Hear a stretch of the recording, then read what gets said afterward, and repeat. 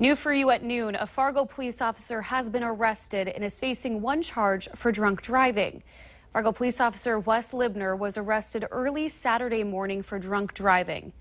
Clay County Sheriff Bill Berquist says Libner is facing one charge of DUI.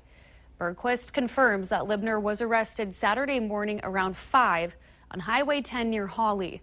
Libner was stopped by a deputy after someone complained and called dispatch. Libner is a school resource officer at Fargo South High School. Now, Fargo Deputy Police Chief Joe Anderson says the department is conducting its own investigation to determine whether or not Libner violated department policy. Libner has not been suspended at this point.